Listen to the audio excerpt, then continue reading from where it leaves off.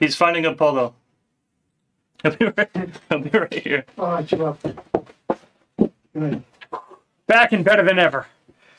Ta-da. Sorry about that. Yeah, okay, so we have literally done the intro like 11 times now. It might seem like we're 17 minutes late, and we are. That's why it seems that way. We were trying to get it, for some reason the other room kept crashing. We run a tight ship here. Okay. Okay, so here we go. I'm going to start over. Yeah. Pretend you just got in this chat. Oh, Welcome to the discounted cash flow evaluations. Jimmy, what is discounted cash flow, and what kind of evaluations are we doing? Hi, I'm Jimmy, by the way. Okay, so the purpose of this live stream is to introduce you guys to discounted cash flow, what we're doing in the private community, where our coming website is going, and ultimately give you guys a chance to throw some companies at us. We'll come up with a fair value of those companies super quick. So, yeah, we should probably jump right in. Yeah. Activision? We're going to jump right into Activision. Apparently Activision's the big news. Yeah. So anybody who saw my personal investment portfolio might have seen that I own Activision, bought it a couple weeks ago. Mikey had a thought on that. While he does that, I'm going to go make sure the audio is good. I'm just going to tell you why I'm excited about this whole merger thing. This is essentially like Nintendo buying Sonic. Microsoft now can do anything they want with Crash Bandicoot. They own Call of Duty. So that's going to be like crazy for their streaming service. Like imagine having their whole back library there. This is going to be a major move for Microsoft. I think it's going to go crazy. Like they own what is it? Diablo, Candy Crush, Warcraft, I believe is one of their things. But like I think Spyro is them too. Like essentially I think what they're going to start doing, if they're smart, they're going to start giving like the first month of Call of Duty's only on Xbox. I don't think they're going to take it off all the platforms because there's just too much money to be made there. But I don't know, it's going to be insane. And now for the analyst. And I'm back in bed on it. Okay, we're doing it again. Okay, sorry about that. Let me know if you guys are having any audio problems. I think we're good. But let's jump right in, right? We already jumped in. You wanted your Crash Bandicoot thing. He was very excited about that. Okay, so any tickers you guys want, start typing them in. We got a whole bunch from Discord. And as you're watching this, if you want to come sign up for the private investing community, which also gives you access to the website, there should be a link in the description below. There had better be a link in the description below, but in hindsight, we actually changed the links in the description below a few times, so I think that there is. But either way, Activision, we can see that Activision, so I bought Activision about $63, $64 per share. And brag. Now, overall, that was pretty good, but the fair value, I think, was right around $94, $95. We did a video on Activision not long ago, if you check that out on our channel. But let's jump right into other companies, right? Mikey just told me to breathe. He said, calm down, man. Take it down a little. It's not like anything went wrong. Oh, look at all the tickers we've got. There's no tickers. Alibaba, I see. Hey. Oh, sorry. We're fighting over the mouse. Mikey's over here typing in. Alibaba, there you go. All right, what do we got? Alibaba. Okay, so let me show you guys real quick just some of the basics of this. I typically use a required rate of return of 7.5%. That's what this box is up here. If the box is green, it looks like it's undervalued. Here is the current price. So right now, Alibaba's at about $128 per share. Using a 7.5% required rate of return, it looks like it should be worth $202. Now many people don't like 7.5%. If you don't, 10% says it should be worth $144, 12.5, 15. Go right down the line. Then we have their own weighted average cost of capital. That is unique to each company, calculated based on market projections, based on the volatility of the stock, things like that. It is the textbook number to use. If you ever learn about discounted cash flow, they probably say use the weighted average cost of capital. So this is a feature we want to have on the website. They have a very high weighted average cost of capital. So according to that, it looks like it could be overvalued if you use their own weighted average cost of capital. The other thing is, over here we got PE. So let me show you really where this data is coming from. We have a chart. This is one feature that we want to add to the website, that you look at this and you say, this orange line is the average, the 5-year average. Right now, it looks undervalued because the blue line is below the orange line. It's really that simple. But this data here, we sort of summarize that over here. So is it undervalued? You can quickly look. These are green, so yes, it is below its own 5-year average. The theory there is that we want to pay less than, compared to itself, we want to pay less than their own average. Enterprise value to revenue, not as appropriate for Alibaba, but still it's an important number. It's really good if you have a younger company, a company that perhaps is not profitable. That being said, what else do we got? Mikey's tracking the list, so let's keep putting up tickers. Well, listen, we're gonna go through them. And we'll 400 of them just went past, so yeah. Well, he's jotting them down too. Don't worry. We got a pencil. We got a pen. We're making magic here. Facebook, Meta Platforms. I can't believe they changed their name. Okay. No one knows what Facebook is. Okay. Facebook is a company that changed their name. So it looks like it's undervalued according to 7.5%. Relative to their own history, a lower PE. Oh yeah, most important thing, and this is actually, I think, one of the real benefits of the website that we're putting up, is these numbers down here are analyst estimates. So this is the actual year. We're projecting out 3 years. This is actually a change I just made. I've been using 4 years of projections. I found that this line up here is the number of analysts that are projecting. So there are 21 analysts contributing to this $42 billion estimate for Facebook's free cash flow in 2023. I found when I was using 4 years, I was finding that the 4th year, there weren't that many analysts covering it. So how reliable is that? It was skewing our projections just a little too much. It was. So we said, let's make it just 3 years, and we back tested it to see does it still work. And it actually seems to work just as well. So, one consideration is because we're using a perpetual growth rate of 2.5%. Essentially, what that means is that after the year 2023, we can see analyst estimates are growing by 53% from last year to this year. Then negative 10%, analysts are projecting a dip in free cash flow. And then they're projecting another 32% growth. What we are assuming with a 2.5% perpetual growth rate is that from there on out, it's going to grow by 2.5% every year. In theory, it's an average. For a company like Facebook or Meta Platforms, for a company like that, it's less important because really all it does is it makes our estimates here much more conservative. So just keep that in the back of our mind that we're assuming that growth goes very stale very quickly. 2.5% moderate growth. But I haven't been too concerned about. On the website, we're going to have the ability to use your own estimates. And, you want to go out 10 years by all means, but you're not going to get many analyst estimates there. But we're going to have analyst estimates on the website. So the point is, let's plow through a few of them. What else do we got? Real quick, let them know how you do your safety and margin. Margin of safety.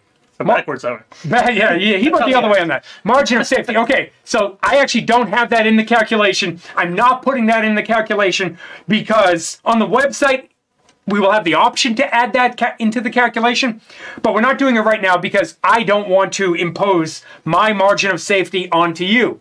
So for Facebook, I might want a 10% margin of safety.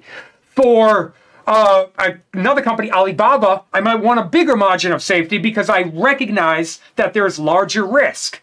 So I want a margin of safety that is slightly larger. So there will be a spot on the website. I put it up here because I don't want people to forget to add a margin of safety. But I don't necessarily want, but I haven't included in the calculation. So that 340, it does not count the margin of safety. Okay, that being said, we went to Coinbase. And we're going to move along fairly quickly. That way we can get to a bunch of your tickers. If you guys have any questions, throw it up there. But come sign up for the website. You'll see. Come sign up. Link in the description below. There should be a link in the description below. 82% sure there is. Okay, next company, Coinbase. Diversified Financials. Is this that the Bitcoin one or like cryptocurrency? It's one of those. I forget. But you got 4 analyst estimates, so okay, not a ton of estimates, but you got some. Stock looks fairly undervalued. 10% looks undervalued, slightly undervalued. 7.5 looks great.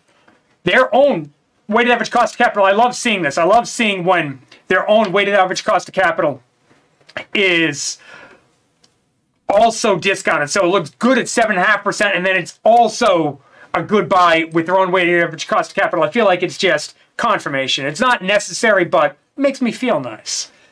Okay, what else we got? So Coinbase, if you're looking at that one, I would dig deeper on this one. This one's probably worth a deeper dive. At least it looks like it's trading at a discount enough to worth considering. Nordstrom, the retail company, brick and mortar. We're going old school here. Okay, again, though, it looks fairly undervalued. Now, this one, I would do it, but this is one of those examples that I would consider researching this one more because, again, on weighted average cost of capital, $34. That's a pretty good upside. I mean, that's a decent percentage jump. 7.5%, $53. Decent jump. I would dig deeper here, but you might consider taking a larger margin of safety, making sure that this typically brick and mortar retail company can handle, can offer these numbers. Our question, if you're curious, jot down these numbers, and do you think that Nordstrom's, in this case, is going to hit those numbers? If they do, give it time. The stock should, Buffett says in the short term, the stock market's a voting machine. In the long term, it's a weighing machine. Give this time.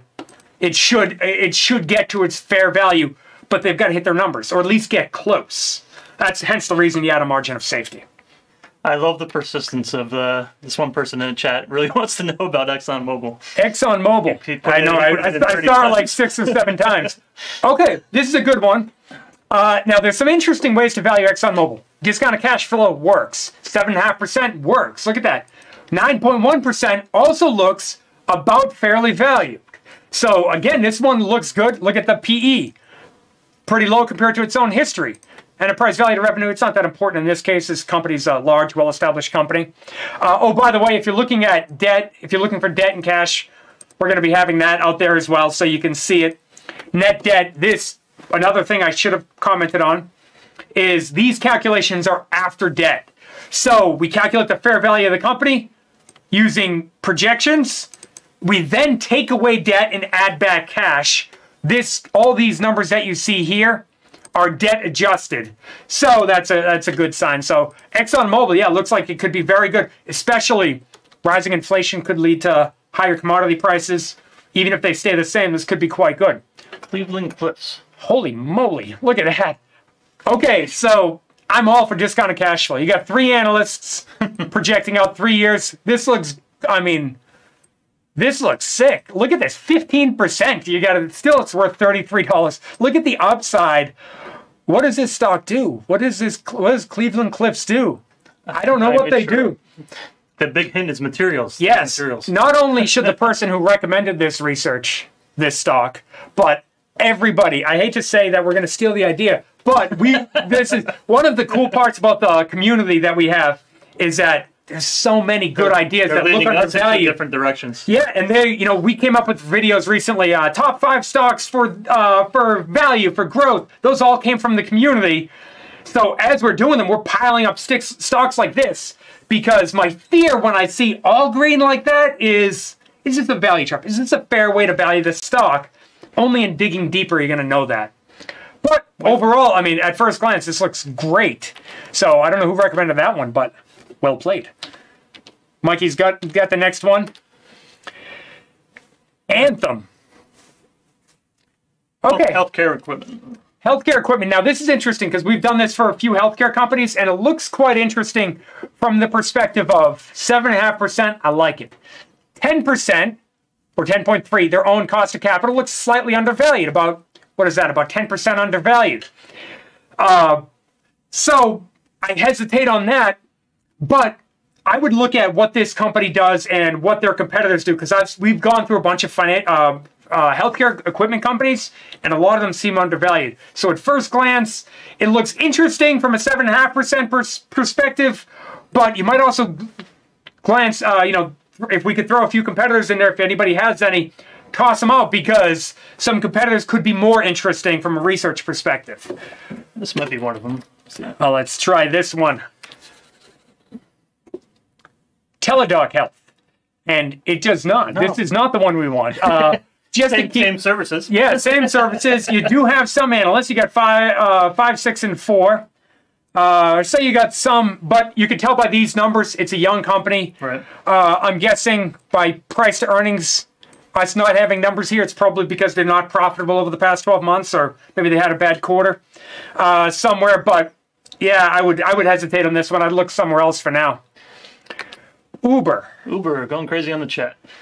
Uber overvalued. That's not a big shock though. A lot of times these younger, sort of faster growing companies, and that might be partially because we're using a 2.5% perpetual growth rate for a younger, faster growing company like this, and you can tell by their numbers, analysts have them ramping up. It might be more fair to go out 8 or 10 years. And once the website's up and running over the next few months, we'll be able to do that. But for now, in the case of live stream, I'd say let's not do that. Let's move on to the next one. SoFi. Is this a bank? Diversified Financial. Okay, so I think it is a bank, right? Isn't it like the online lending company? Yeah, they do loans. I think they do student loans. They do private loans. They do. Yeah. Now you might see some negative numbers here, not applicable for free cash flow in 2020, and I would say that is because discounted free cash flow is not the best valuation method here. It's really not. The best valuation method would be price to book value. SoFi, perhaps they have negative numbers. I don't know. Throw in like a JP Morgan or a Citibank or Bank of America real quick. I just want to show you guys, if you're going to value financial stocks, insurance companies, banks, here's Citigroup. Citigroup, look at this. Analysts. No analyst projecting any free cash flow. That is not because they don't do it. It's because that's not the right valuation method. Go to price to tangible book value. This is, again, one of the features that we want, that we're putting on the website, because we want a way to value every type of company. You could do price to book value, if that's all you can get your hands on. Price to tangible book value, right? I'm going to click back and forth. You can see they don't, you're going to get different numbers, but chart-wise, they look very similar. I usually prefer price to tangible book value. And Citigroup, we can see, looks slightly undervalued. It is below its own average. The general rule of thumb for this type of multiple is to buy below 1. You want to pay less than 1 for the book value. I actually don't like that much. I much prefer buy it less than its own average. I mean, what if the stock is historically traded at 0.9? That's the average.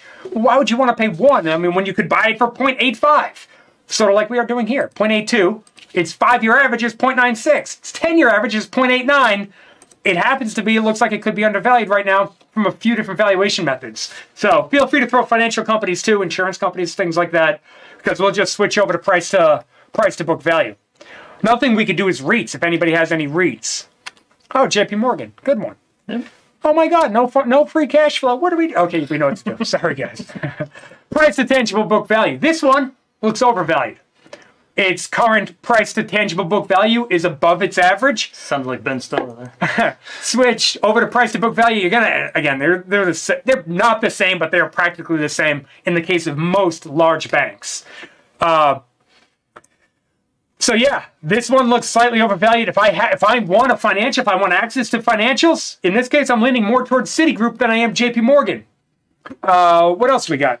I only have like 2,000 more. So. 2,000 more. I like it. Look at all these tickers. This is crazy. You guys have to come sign up for the live streams. We normally have like, we can get through so many of them. 40%'s not happening today. Yeah, exactly. Okay, Zoom. I got a feeling this would have been a real good call, like, a couple years ago. But interestingly, has the stock, I'm just curious. Oh, wow, look at that. So we can see the stock price is tanked. We've got this, a 1-year chart. And this is our fair value. That number, if you're curious, is based on the 7.5% required rate of return. Again, something we want to put on the website. But you can see it's recently dropped below it. Now, I wouldn't necessarily say 158 current price. Our fair value is coming at 171. They have a very low cost of capital. So in that case, I like to go more conservative. In this case, in any case, so a higher cost of capital is more conservative. So if you're going to pick and choose, don't look at this number. Just go with the 171 and play more, and then add your 10% margin, add your margin of safety to that. I would have a higher margin of safety on this one because there's too much potential. You know, how overvalued were they before? We know they would be overvalued before, but how overvalued? So I would build in a little buffer just in case. But again, it looks interesting enough to do more research on. Snap. Snap. Okay, so this one is... Is this Snapchat? Is it? I thought Facebook owned Snapchat. No. Oh, no, that's Instagram. It might be Snapchat. Yeah, I think it is, actually. Yeah, the Instagram. I was thinking of Instagram. Right. But we can see they're making the turn here. Again, discounted cash flow might not be the best way to value them. Let's go to something like enterprise value to revenue.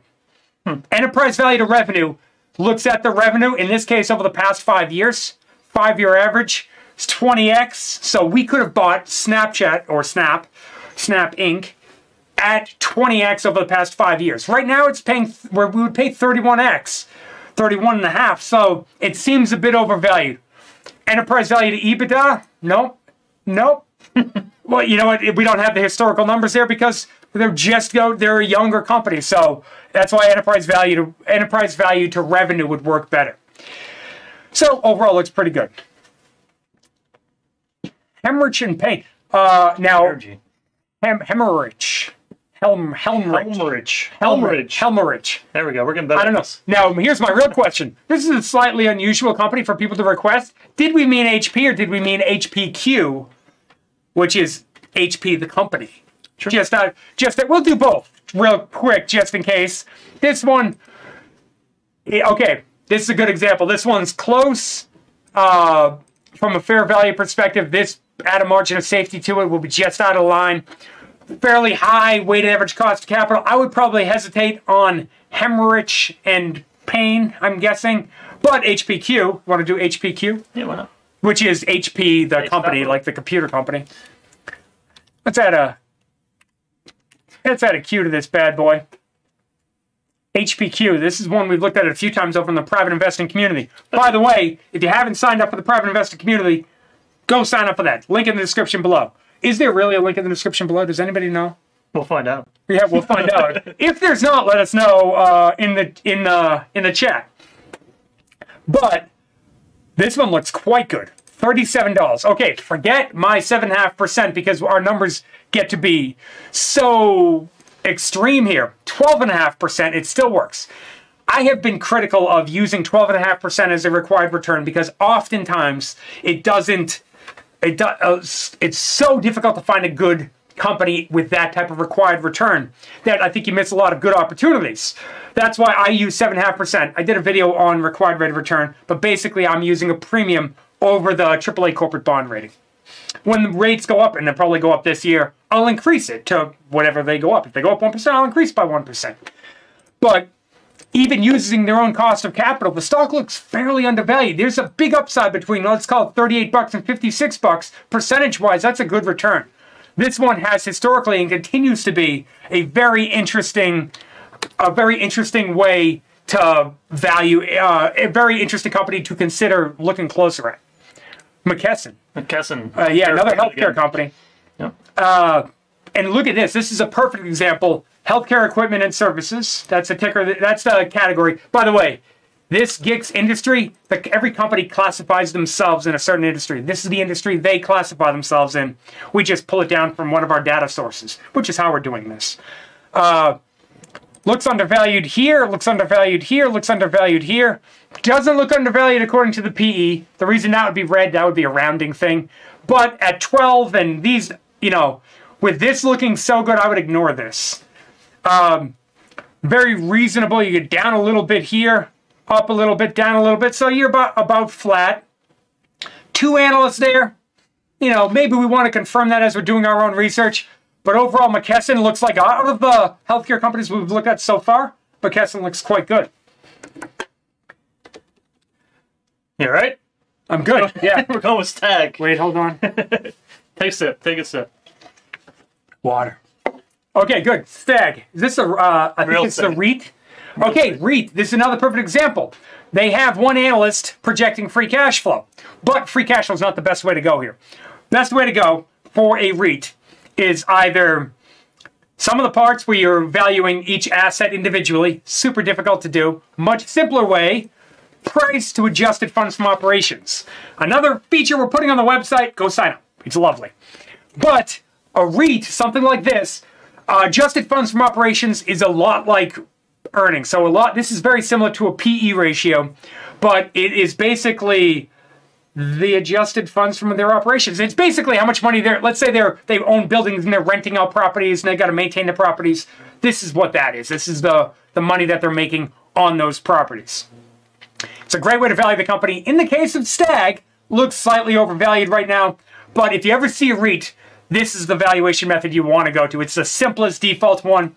If when you're doing your deeper dive, you want to go, look at, some other more complex ways of doing it, by all means. But this way is the best way. It's the simplest way. I would look for it to be undervalued there. If you have any other REITs, throw them out, because those are always interesting. Las Vegas Sands. Sands. Guess that's the resort. Yeah. I guess this is the casino company. Slightly undervalued at 7.5%. Not very undervalued, yeah. I think it's okay. My question for whoever's suggesting this, whoever's considering researching this, might be, do you agree with these numbers? Do you think projecting out further would help? We're only going just 3 years out. Do you think going out 5 years, 7 years might be better? If you think, they have a big jump up, they have, that's a negative percentage. That clearly doesn't make any sense. But I guess the negative year to the positive year. I'll figure out that math and clear that away. But basically, for this one, for now, I would stay away from this one. This one seems a bit, dangerous from a, valuation perspective. Is it worth it? There's probably better ideas out there right now. All right, what else do we got? Victory Capital. That's a financial. Okay, so right away, we're seeing no analyst projections. By the way, if you click on there, revenue estimates, you can go with projections for revenue and calculate discounted cash flow that way. In this case, I would stick with price to tangible book value, price to book value in this case. And this is a perfect example. Some companies don't publish their tangible book numbers, so we get a blank line. Here, price to book value, we've seen many times it works about the same. Right now, sadly, this one looks to be slightly overvalued. And again, according to its 5-year and its 10-year history, you could buy this company at 2.2x. If you can, don't overpay now unless there is some reason why we think that might be happening. If they, are getting a new line of business or something like that, maybe. But for now, I'd wait for this one to pull back a bit. What else we got? Firing right along. Foot Locker. Foot Locker, interesting. So, Foot Locker, undervalued. Look at the PE of 4. I think I saw this the other day because I remember being shocked by that PE. We've done this in the recent weeks. Yeah. Wow. This is simple. Yes. Do a deeper dive on this. Yes. I think this is actually on our list of videos to do. Do this one because this one looks fantastic. 8.2%. By the way, that's a very reasonable weighted average cost of capital. Even at 10%, you got decent upside. So I would, take this and run with this one. This one looks good. Let's see what else he's got. So exciting to see what he's going to type in. Let's try to guess it as he types it in. Neo. Okay, he typed fast. Neo, overvalued. That's not too surprising.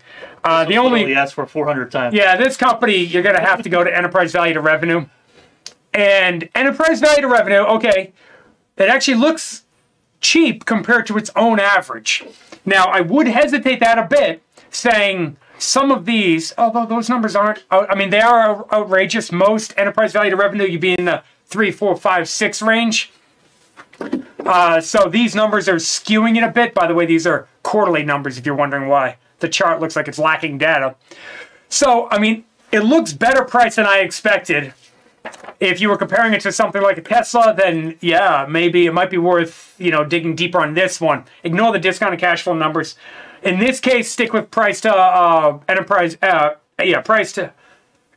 to revenue, because the company's so young. You'd have to project out realistically 10 years with this thing, and that's difficult to do with any sort of accuracy. Another reason I like to go just a couple of years. Okay, let's see what he's got now. Now we're going to guess. NCROX. Nope. Invalid ticker. Nice. I blame you for moving the mouse. Yeah, we're always battling over the mouse here. But Crocs, okay. Is this like the shoe company? Yeah. My kids have the shoes you have on. I don't have shoes. I have sneakers on. But yeah, no, looks interesting. 18% cost of capital. Here's one quick thing to just recognize. They have $889 million in debt, $434 million, $437 in cash. So they have net debt. They have more debt than they have cash. Here, $452. So that takes away slightly from their value. But a company that debt tends to be cheaper than equity. So if you go all equity, you will get a higher cost of capital. Even so, 18% is way up there, 19% practically. So that's a bit outrageous. I would look into why that is. You know, a company like that, usually I would say, hey guys, take out some more debt. You know, what kind of growth are you getting? We can see their growth numbers down here are looking quite good.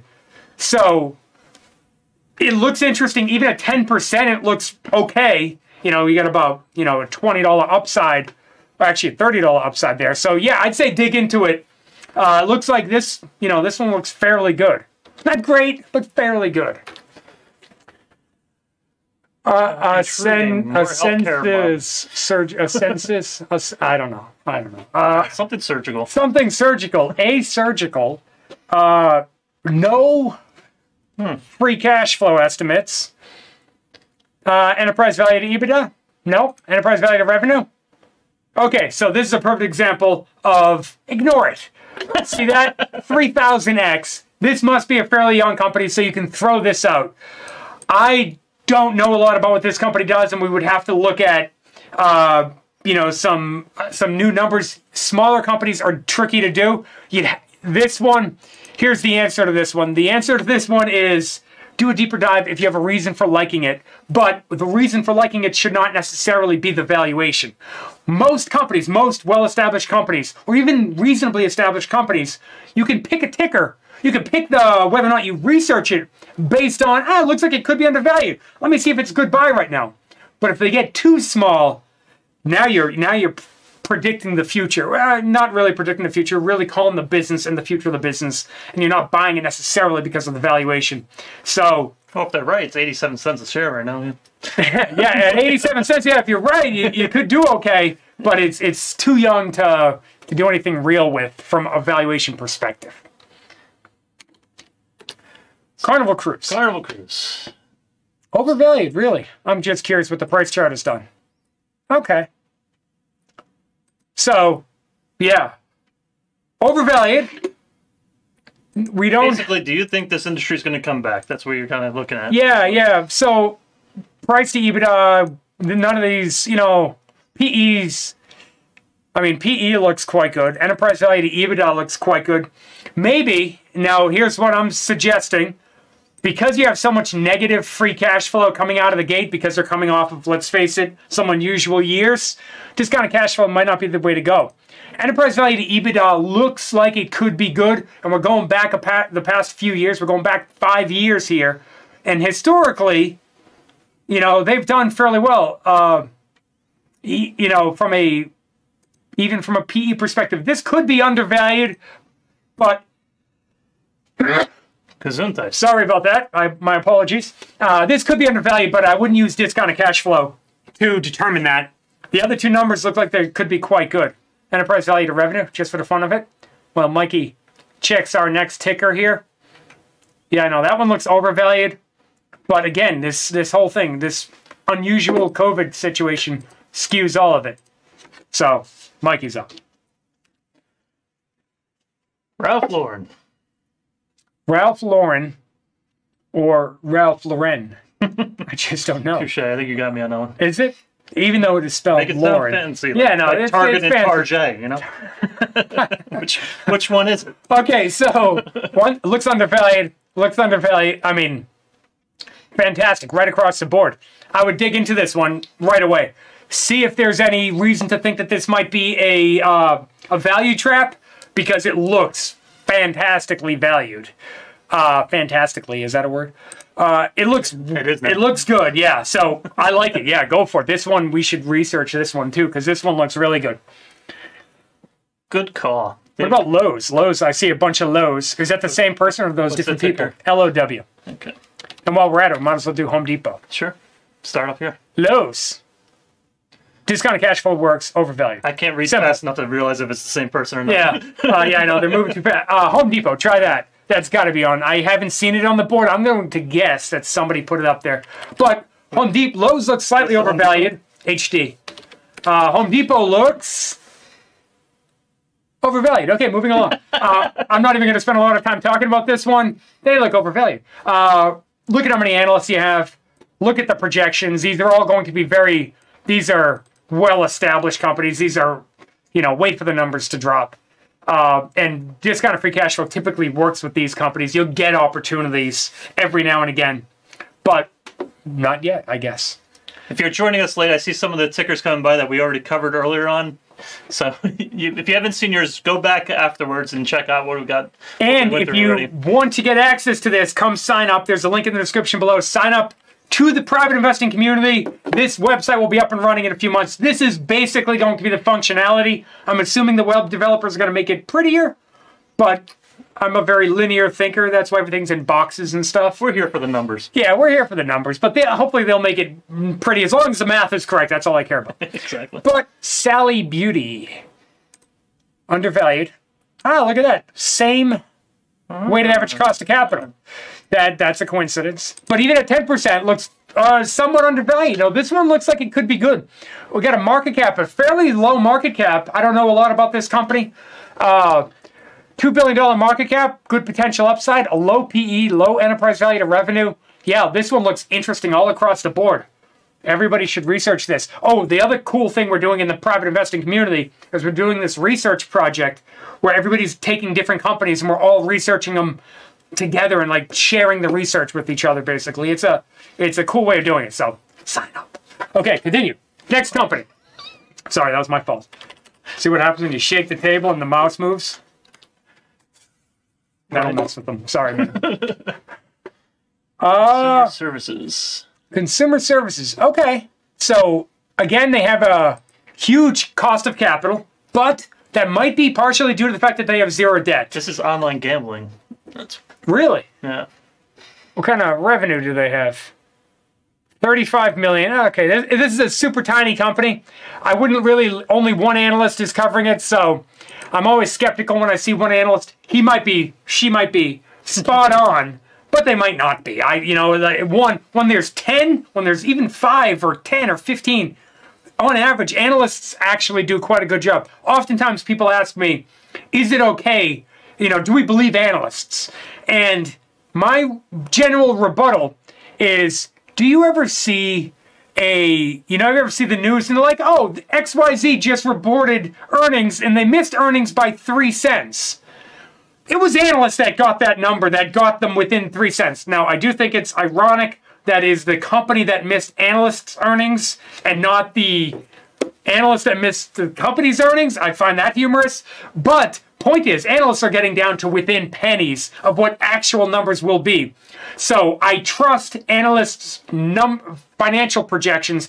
What I don't trust is their price projections because they change their valuation method way too often. And I don't really get it. They change it as the stock moves, but that's a story for a different video. Verizon. Huh? There it is. Oh, there it is. Okay. Well, what? Why is that not So they, on the other hand, have a super low cost of capital. Why? Because they have, look at their debt. This whole industry, Verizon, AT&T, Sprint, I think, I'm assuming. But for some reason, this industry is loaded with different debt levels that are so much higher than the average market. So they end up with a low cost of capital. In this case, I would go more conservative, but it's me, and I like 7.5% as a number. It's a fair number for me to start at. It's a premium over corporate bonds. So I would say even though this looks good, textbook, it looks like it could be way undervalued, I would hesitate on that. I like what they're doing on the chat to get noticed. They're highlighting things. They're putting hearts around things. Nice, yeah. What a WBA? What's Walgreens Boots Alliance? That one will work. Okay, we'll do that one. So I did an analysis before of Walgreens versus CVS, and we can see it looks undervalued here, undervalued here. So this is a perfect example. Another low cost of capital. Companies like this, you'll see these guys, food companies, beverage companies. Coke probably has a reasonable cost of capital. Companies like that tend to have a lower cost of capital because they're just not as volatile as a fast-moving tech company. So lower volatility, you're going to get a lower cost of equity, lower cost of capital. But somewhat undervalued here, decent. According here, way undervalued. I would lean on this one. The question for Walgreens in this case is, whatever that margin of safety is it enough? Call it a $5 margin of safety. 10% margin of safety. Is that enough? It might be. Walgreens, I'm a big fan of Walgreens. I'm actually a big fan of CVS too. I think I've leaned towards CVS. Right? Was it CVS that bought Aetna? You like CVS. Yeah, CVS bought Aetna. I just thought it was a good move from I just feel like there's a lot they can do with that combo. So I've always leaned towards CVS, but Walgreens is a good one. And it looks like it could be reasonably valued right now. So you might consider doing a deeper dive on this one. Okay, what do we got? Hog. Harley Davidson. I didn't know they were still public. Talks about how wild I am. I completely forgot about Harley Davidson. And yeah, look at this. Lower cost of capital. $5 billion company. That's it? That's all Harley Davidson's worth? I guess. Yeah, I guess. I don't know. I don't know a lot about it. But again, looks reasonably valued. Oh, yeah, by the way, dividend yield is sitting right here. So this is a company that I'd want to get a dividend yield for because their growth rate, they have them dropping here. So last year, actual numbers, they put up about $1 billion in free cash flow. 587 million, and then some reasonable growth. Those numbers seem low to me. So, yeah, you might consider diving deeper into this one, but I'd want to know why those numbers, how long have they been around? Haven't they been around forever? A long time. I would dig into why those numbers aren't higher, or where they can go, or do they just stay stale? Maybe they're coming off a bad period. I don't know. Needs more research for them. Yeah, more research. I don't turn away. The value looks interesting enough. Right. Bros. Dutch Bros. Never heard of them. Mario Brothers? Okay. Says they manage coffee shops and restaurants. Okay, so don't know a lot about this company. Manage coffee shops and restaurants, Mikey says. But I can tell you right off the bat, discounted cash flow is not going to be the way to go because look at these numbers. They're too young. Enterprise value to revenue, that's not working. Okay, enterprise value to EBITDA, there we go.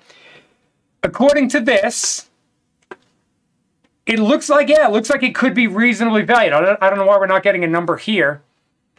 But overall, yeah, I'd say this one could be interesting. It's a younger company, enterprise value to EBITDA, as long as they have positive EBITDA. By the way, EBITDA is earnings before interest, taxes, depreciation, and amortization. Basically, it's similar to using price to earnings. It's just EBITDA is higher up the income statement. So if a company's not profitable, let's check their PE. Are they profitable? Okay, so the company's not profitable, but they have positive EBITDA, which is why we're getting this number. So it could be a way to look at it. We could see based on their average, looks like it could be pretty good. So although 300, I just want to point out, is super high. So yes, it is below their average, but that is super high. So if you're going to research it, do so cautiously. Yeah. Okay. Moving along. Sony. Ever hear? Sony, is that a tech company? Consumer durables, really? I don't know about that. Right, and sir? apparel? I don't know about this. I don't know how they classified themselves there, guys. That seems a bit suspect. They might do more than I thought. I haven't really done a deep dive on them in a while. But at 7.5%, they look pretty good. Their own cost of capital, they look overvalued. Yeah. I'm surprised on the low analysts. Yeah, not many analysts. 221. I guess Sony's not that interesting. Especially when we find out. No PE. Yeah. Is this the same company? Is this Sony? It can't. I mean, maybe. They got $8.5 billion. 146. Is it Sony? Do they make my television? Is that company? Yeah. I would think so. I would think too, but I would hesitate. If the ticker is Sony, I would hesitate on that because, it just doesn't look great. It looks okay, slightly undervalued, but I'd want to know about their cost of capital, things like that. So I'd hang out on that one. See what's going on with Dell. Hang off on that one. Hold back. Hold back. That's the word. That's the phrase I was looking for. Dell, look at this. So Dell, we've looked at Dell a couple times, and this one we need a deeper dive on. And I think you guys should do a deeper dive on this one too, because first of all, look at the valuation. They've got some analysts, enough that I'm happy with it. They've got plenty of free cash flow, although that free cash flow is trending lower, and I want to know why.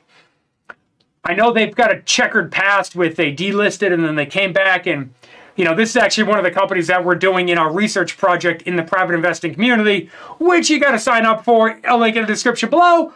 But it looks so undervalued. I think we got to dig into it. Even with declining free cash flow estimates, the stock still looks great. So yeah, I would. Yeah, it looks good. It looks impressive. Wow, how is it so undervalued? I don't understand. But we got to dig deeper on this one because this one, looks like it could be a steal. And maybe it is. Maybe it's the next Activision. We just don't know. Yum China. Okay, fairly simple, fairly straightforward. Plenty of analysts. Decent growth, all reasonable numbers. By the way, this drop off you're seeing, you're going to see that with a lot of companies. Or you're going to see a huge jump. Depending on what they do, I would...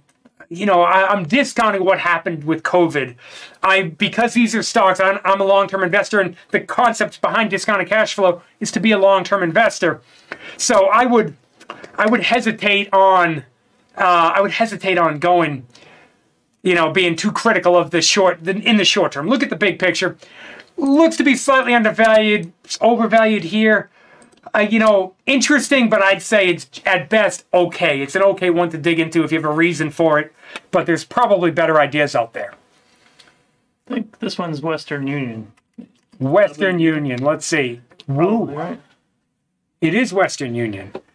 Okay, now Western Union could be a good one. Let me check price to tangible book value. I have no idea. It didn't work. Price to book. Wow, okay, that was skewed. So... something happened there. That makes that whole thing useless. I would say discounted free cash flow actually could work fairly well here from the perspective of, if you were to look at a company like Visa, financial company, but Visa is very transaction-based. They make their money based on transactions, and they're not necessarily sitting on a ton of capital like a JP Morgan or a Goldman Sachs or a Bank of America. They're not sitting on the cash in the same way. They're getting fees based on the transactions. Fee-based businesses tend to be valued like most blue-chip type of companies. So Western Union, although these numbers are a bit low from how long I think Western Union's been around, I think it's been around for a long time. It's kind of a small company, but from a value perspective, looks good here, looks good here, looks good at 10%. It looks like it could be a real good buy right now. And the question we're asking ourselves if we go to research it is, do we believe these three numbers are possible? If we believe they're possible, maybe we're lucky and we do the research, we'll be like, I think they're going to beat that. They're launching some new business line or something like that. And if they do, this thing's a steal, but we got to do the research. Okay, next one. Citigroup. I see Citigroup up there. We already did Citigroup. Citigroup, go to price to tangible book value. That was early on in the video. Early on in the live stream. Hit rewind later. Yeah. Take a look at it. UNH, United Health. United Health. Okay, so 10% it looks pretty good. Slightly undervalued. 7.5% it looks like a steal. 10.7%. So we know right away their approximate annual return would be somewhere between 10 and 10.7. But yeah, this one looks like it could be 10% is plenty good for me. This is close. Overall, United Health looks like it could be an interesting one. You do have some dividend. PE looks a little bit high. Enterprise value looks a little bit high. Enterprise value to revenue looks a little bit high. So I would say you could go after this one, but cautiously go after it. I wouldn't just take the 753 at 7.5% and say, oh my God, push all my money into that one. I wouldn't do that. I would cautiously go ahead, figure out, why their cost of capital is so high. Can we get it below, let's say, the full 46? Because if we do, now you're talking a potential real value. Oops. Mikey is clicking in the wrong place. Hold on, we're going back for water. Good old PayPal. PayPal looks overvalued. 51 PE. Yeah, I'm not sure I have a ton to add to that. We got plenty of analysts. The numbers speak for themselves. Yeah, plenty of free cash flow, and it's still being overvalued. Even their own numbers, our numbers, everybody's numbers. Yeah, I'd say hold off on this one. We'll move on quickly. That way we can jump into more companies. Keep pushing me. Sorry, you keep typing, man. EVR. Evercore. Financials. Okay, so Evercore, I think they write ISI research. I used to get their research at a company I worked at. They produce good research. I thought they got bought out. Or maybe Evercore bought out ISI. I think that's what it was. But they are, if I remember correctly, they have a decent money management business. I would check out price to tangible book value, because they're going to be ones that's sitting on a decent amount of assets, decent amount of liquid cash, which is why you would use tangible book value, because it's more liquid cash. And according to this, looks like it could be undervalued.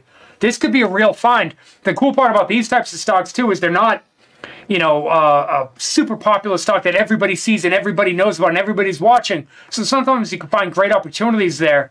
And this one, lower PE, looks good on price to book value. I'd say, yeah, go ahead with this one. See what you can find.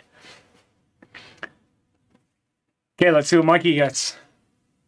Logitech. Is that right? Logitech, you're close. Logitech. Not Logitech. Logitech. I just skipped the I.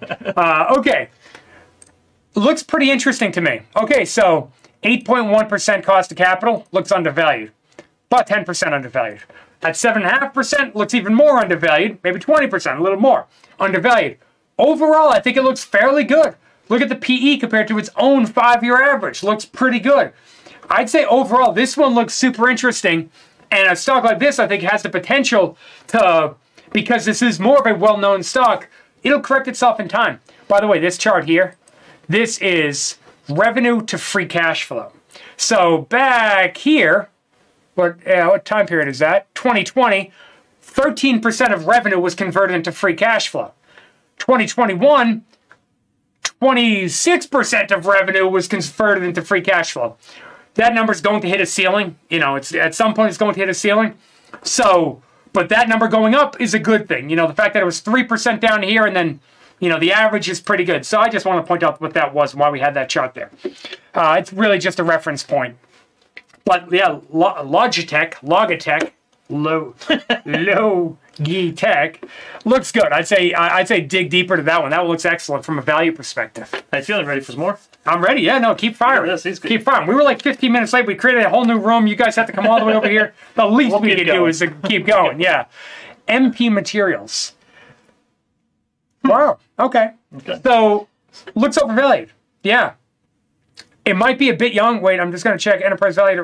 No, not. It must be young. Look at this. It only goes back to 2020. I don't know much about this company, but looks overvalued there.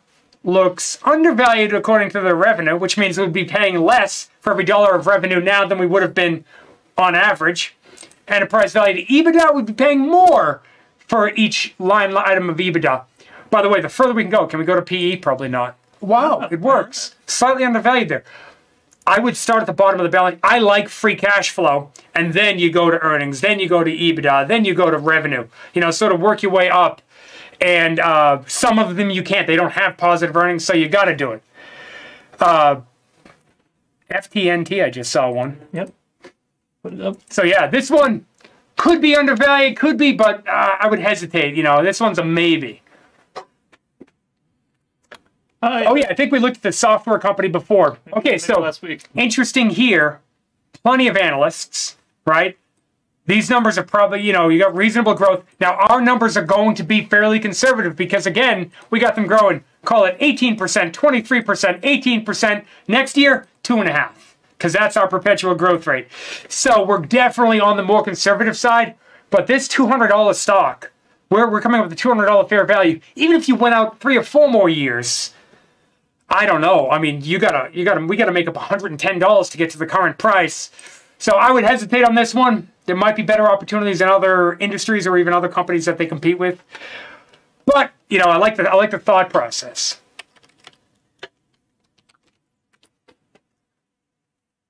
Corsair Gaming.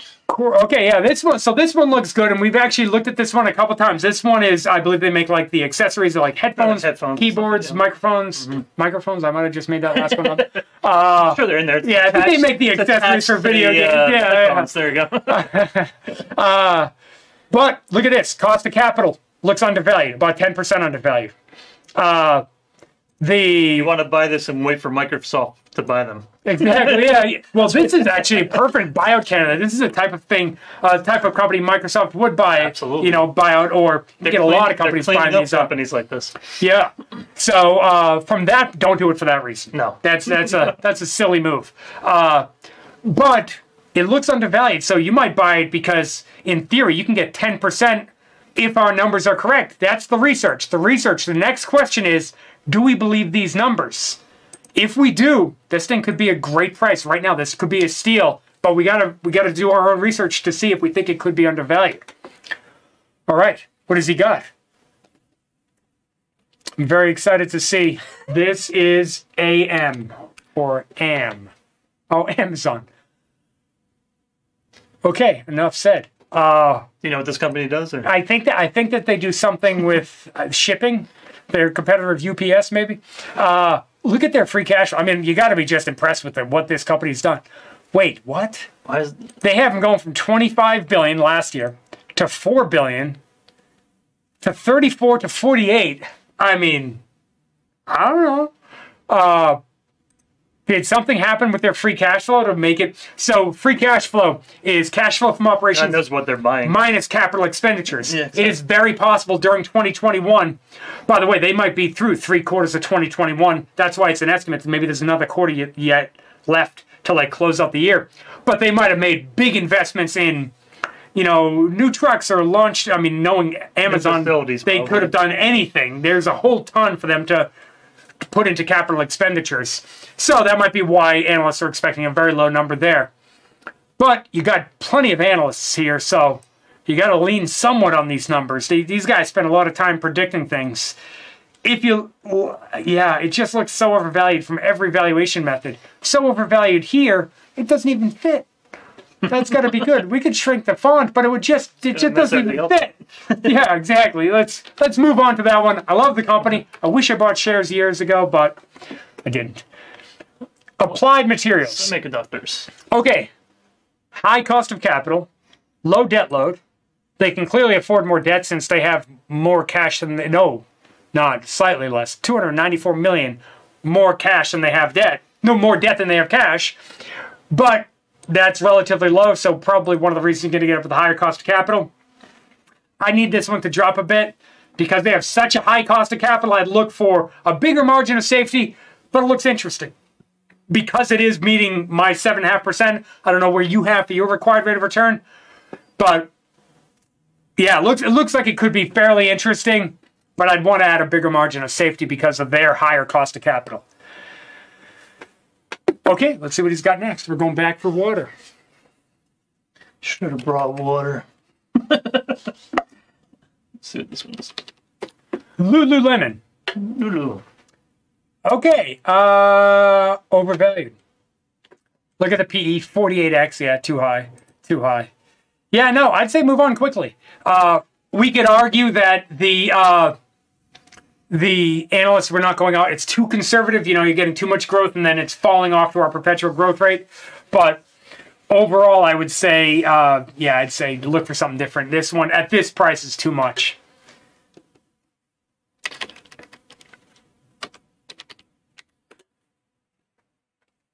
Skills. I think they make mobile gaming. Mobile gaming. Yeah. Okay. How big are they? 2.3 billion. No analysts are covering it, so that automatically changes that. Let's go PE, not profitable. EV to EBITDA, EV to revenue. They look slightly undervalued here, but again, this is one of those examples that I would dig into the company first and then see if you can come up with a reasonable way to value it. We are getting a cost of capital of 10.3, so we can use that information, but without any analysts, it can be tricky to come up with numbers, and they haven't been around long enough. So from a historical valuation perspective, so for me, I usually prefer to go after bigger companies like Activision, better track record that you can value and say, hey, it looks like a good opportunity, and then you can get lucky and somebody can buy them. Like maybe this company? Apple, AAPL. Nope. Mikey. They're going by real fast. Okay. AAPL. Apple I love. I actually own a couple of shares of Apple. I have a Robinhood affiliate link in the description of my videos, and Robinhood gave a share of Apple. I was really quite surprised. I think I got 2 of them. I was really quite surprised by that. Some dodgy pharmaceutical. They usually give like $3 or $4 or $5 stocks. I got a share of Apple. I was like, well, we'll save that one. Got that at a good value.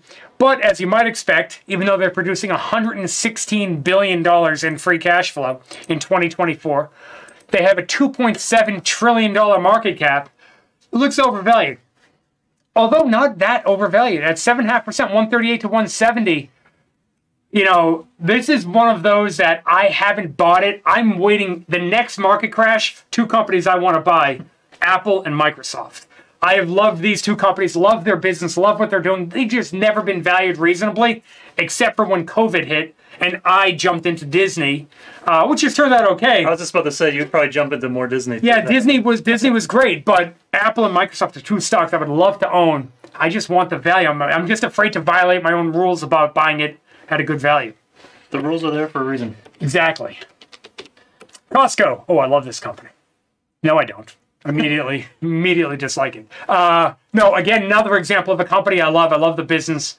Plenty of analysts, good free cash flow, reasonable growth. Sure, we might be being conservative with our perpetual growth rate because it's unlikely they're going to go from 17% to 2.5%.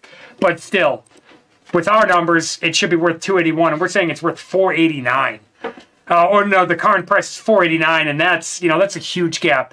So as much as I love the business, I hesitate on this one. Even their PE's at 41 right now. That's high. There's too many. You could buy the market for less than that. So, then again, the stock's doing fairly well. Rio Tinto. Rio Tinto. Isn't this a mining company? It is a mining company. They do something like that? Yes, you are correct. Plenty of analysts. And for some reason, you know what? It's kicking back debt errors. Oh, that's interesting. That is just a Excel error for some reason, and I apologize. Luckily, we're going to do what we can not to let that happen on the website. But should we move on? Yeah, wait. Let me just check enterprise value to revenue, enterprise value to EBITDA, PE. Yeah, enterprise value to revenue. I thought that was going to work best. So it's about fairly valued. Yeah, you could say it's slightly undervalued right now, but I'd hesitate. I don't know why we're getting errors on their debt. But, yeah, I wonder what that is. So I apologize for that one, but moving right along. Ooh, that was embarrassing. I blame their debt. I blame their debt. Yeah, come on, guys. Stop hiding your debt numbers. I'm not going to take responsibility for that. Okay. Twitter. Another one, overvalued. 84x. Yeah, no, it is probably a bit young of a company to be going just kind of cash flow. But those are reasonable numbers. You got plenty of analysts. I would hesitate. I would hesitate. It seems overvalued, but once they get a little further in their life cycle, then maybe. But for now, I would hold off on this one. Twitter, the bird company. Tweeter.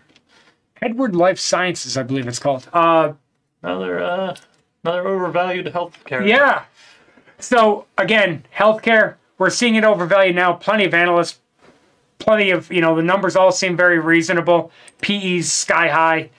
I would hesitate on this one unless we have a reason. So all these ones that I'm saying hesitate, unless there's a reason. If you know that there's news out that shot the price up, that, something, the business is doing something, then fine, research it and see if we can come up with better estimates. But for now, I would hesitate. If we're, if there's not a lot out there and they just got run up with healthcare stuff, there's too many healthcare opportunities out there that look better. All right, what else do we got? We ran out. We did everything. It did every stuff. All 20,000 tickers worldwide. Etsy. Overvalued. PE looks low, but that's because 76x is a silly high number. Just from what I know about Etsy, might be a bit young for this, but not really. They got reasonable numbers, reasonable growth.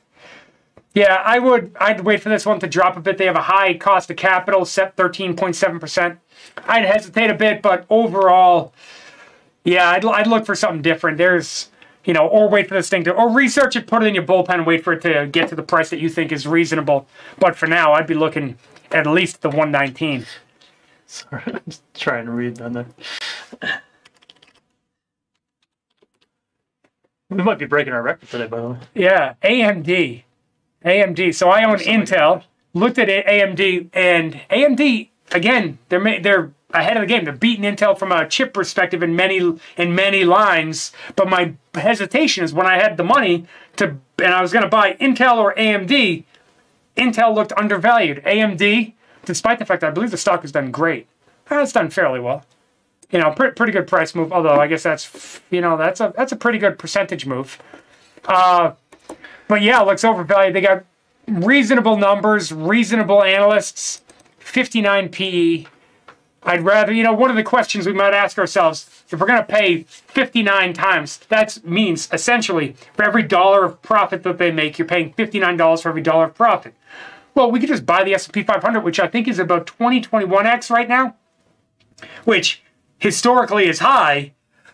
But still, if you have a choice between 59x and 21x, granted, you're going to get more growth here, but you might not necessarily get more growth in the stock price. So, something to consider. But I've consistently passed on this one, but the stock's way up, so what do I know? Netflix. Ooh. Wow. So, I don't even want to say overvalued. We're coming up with a fair value of 92 and negative.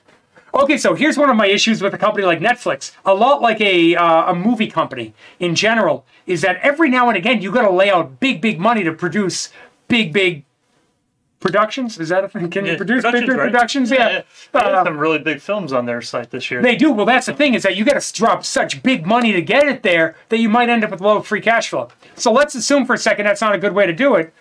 Go to PE. Yeah, it looks undervalued. It looks undervalued, but that's because this is so obscene.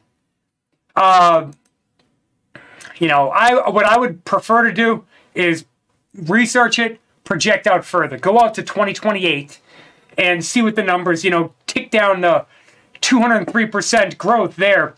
Go 100% the next year, and then 50, and then 25. Again, we'll have all this capability on the website. So if you haven't signed up for the website and joined us on Discord, where we do this live stream every week, do it. We have one this coming Friday. Mikey will be here. He's back. Wait, you guys can't see him. Here he is. Wait. I'm going to put him on.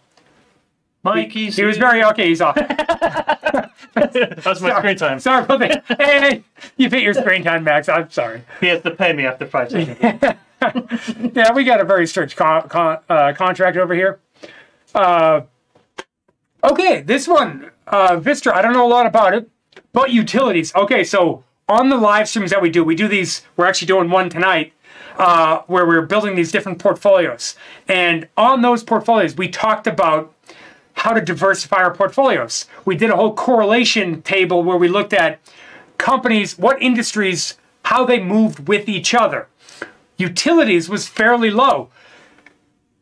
We've gone through a couple utilities and they've looked overvalued. So this one is super interesting because utilities often don't move with everything else. So the point of that is that if the stock market took a tumble, yeah, this is going to be down, but it might not be down as much. Or it might recover quicker on the way up. So this could be an interesting diversifier to a portfolio. And this one looks like a great one to research. Now, I would hesitate. 5.5% cost of capital. Mikey keeps moving the mouse. That's why he's jumping like that. About time I got you back for that. 5.5% cost of capital. that I would expect that with most utilities because they're going to have a low cost of capital. They're not going to be very volatile, hence the lower correlation. But looks like even with 7.5%, looks like it could be undervalued, way undervalued. 10%, still decent upside. What is that, 20%? I would start here. This looks like a great diversifier for a lot of portfolios, especially if you're afraid of a market crash. This one might be one to consider. You know, if not them, maybe find a couple competitors. Okay. WMT. Nope. Walmart. Discounted cash flow is perfect for Walmart. And it's overvalued. Although they have a low cost of capital, so take that for what it's worth. Low cost of capital, not at all surprised by that. I think that, yeah, no, there's not much beyond that. I would wait for this one to pull back a bit. They're trading at a PE of 23x. That's too high. That's too high for a company like Walmart. You know, they're gonna be, you know, they should be, I want to buy them when they're below the market average. Forget their own 5-year average, which they're above right now. I want to buy them when they're below the market average. Again, I should put the market average on this thing. But we'll do that next time. We'll do that for Friday's live stream. Beautiful. So join us Friday. Sign up. Yeah, sign up. He's right. Waste management. Waste management. Okay, so this is a good one. Discounted cash flow should work, and it's not. And, or it is working. It's just saying it's overvalued, and it's saying it's way overvalued. Their 7.7% is mighty close to us. Yeah, we don't even have to go much further. 33x for a waste management company. You know, yeah, I would hesitate on this one. I'll bet you there's other opportunities out there. Let's see. Let's take a quick glance at Gap. Okay, so Gap, they have a high cost of capital. So this one, a low PE, which is interesting. They high cost of capital, but with that, they look overvalued. According to ours, they look like they could be somewhat undervalued. This is one of those that I think we should dig into to see if it's really an opportunity. And one, why is their cost of capital so high? You know, they've got $6.3 billion, $6.4 billion in debt.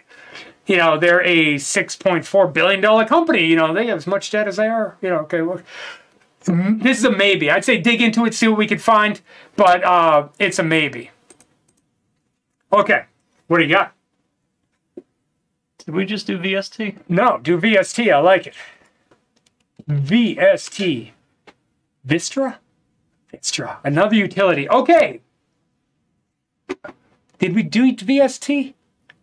I don't remember. What was the other utility? Because this looks great too. Yeah. This looks fantastic. We might have done it. Sorry, we're throwing them out so fast. Yeah, we're seeing repeats. We're seeing if it was Vistra, if it wasn't Vistra, this is a good one to consider. I want to say it wasn't because I think I would have recognized this dip lower here. Yeah. But you know that's somewhat unusual for a utility, so. You know, we want to find out why. That's one of the keys about research is we want to find out why. Low cost capital, which is, I believe, the same number as the other one. This might have been the same company. Looked interesting. Dig into it. I'd say we jump on to a different one. But even 10% looks good there. So, yeah, I'd dig into that one. Sorry for the repeat. Yeah. Was it a repeat? Was it? I don't know. It might have been. I'm 22% sure it was. 22%. That's 22. an interesting number. Yeah, you know, it's important to throw out a random number. Penske Automotive. Intriguing. Interesting. Okay, so first hesitation, they're declining here. A low PE, but based on these declining numbers, there might be a reason of this low. Although free cash flow did have a big jump. Although not that big, 5%. I mean, it had a big jump. It was 5 times bigger than it was the year before. But it's not that big in general, so I would hesitate. Looks overvalued. I think I would look for a different opportunity. I think that there's better opportunities out there. This one I hesitate on. Only 2 analysts, so maybe they're wrong, but we'd have to do that research to find out. Intel, love it. Craig's baby. Don't like it anymore. No, okay, so Intel is one that... So I'll tell you the real issue with Intel, and I knew this was going to be an issue when I was cutting out a year. We were doing 4 years of analyst estimates for free cash flow, and then we went to 3. That's what this is. What you're seeing now is these 3 years are analyst estimates. But this brings up the issue of, are we being too conservative? I know for a fact that 2022 and 2023, because I've researched the company, probably seen it in the videos I've done if you've watched any of them. But I know that the companies are they're putting up new plants to build more chips in 2022 and 2023. The 4th year on our old spreadsheet, Intel would have looked quite different because in year 4, it jumps back up to about 13 billion. So that's the reason you're seeing this giant drop off here. So this is an example of we're going to want to expand it because our 2.5% is slightly, misleading there. That's why we're encouraging things like that. You see something that looks off, look into it. Yeah, dig into it. Always do the research. I'm more than happy to buy this stock because I've calculated also going out extra years. But I'm more than happy to buy this stock. I bought mine at about $45 per share. I own this stock. I bought about 45 bucks per share. But I'm more than happy to do that because that dip in free cash flow is one of the reasons I want to buy them, because they've been having manufacturing issues for a couple of years. Build more plants to correct those issues. Plus, with the semiconductor shortage, I think it only helps. So, yeah, I like it. All right, we'll do a couple more, guys. Other than that, you have to join us Friday. Yeah, come over, join the community. And where are we now? Global Foundries. More semiconductors. Yeah, more semiconductors. And this is a smaller company, about 30 billion. Yeah, it might be, Global Foundry might be a bit on the small side because discounted cash flow, I'm not sure. Clearly, they're doing something in this year. This is a good example of it. They're doing something in that year. Analysts, so there's 4 of them, so we got enough analysts. They're projecting something there. And, yeah, I would hesitate on this or dig into it and project out further because this company seems a bit small to be, to go with discounted cash flow so soon. Hibbett Retailer, look at the numbers here. 12.8%. And this is sporting goods. Still looks undervalued. Only one analyst, so take that for what it's worth.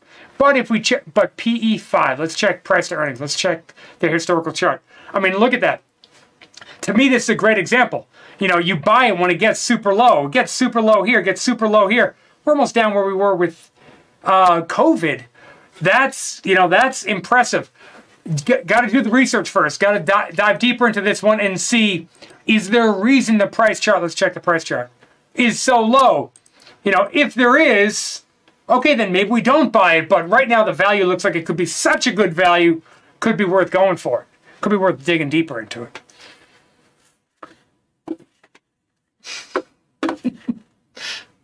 Mikey's messing with the mouse. All right. So, guys, thanks for bearing with us in the beginning with our technical difficulties. But we went a little extra time, so we can.